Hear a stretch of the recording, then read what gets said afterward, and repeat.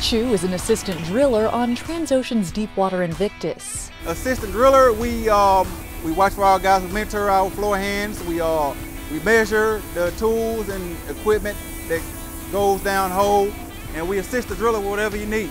We operate the wrecker, whatever they need us to do. Frank is a veteran. He served in the United States Air Force for 3 years before joining Transocean. I was a heavy equipment operator out of Bossier City at Bossier Air Force Base. Structure, chain of command, it all ties in together. You know, it helped me a lot when I came out here. When he joined 15 years ago, he started in the galley. Now he's on the drill floor. As I moved up and started roustaboutting, I came up here to drop off tools and everything, and it looked very interesting to me. It looked like something I wanted to do.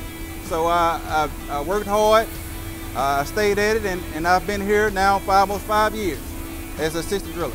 The favorite part of my job would have to be the mentorship of the floor hands, teaching the guys, teaching them different things, the equipment, what goes on down hole.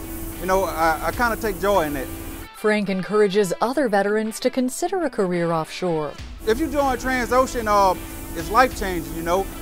It has given me opportunity and to do things above and beyond. I've been ADing for a while, driller coming up pretty quick. I feel I'm ready, and hopefully in 5 years I could be close to pushing tools or even a seasoned driller by then. Frank is a great example of how here at Transocean, hard work and a commitment to excellence fuel your career.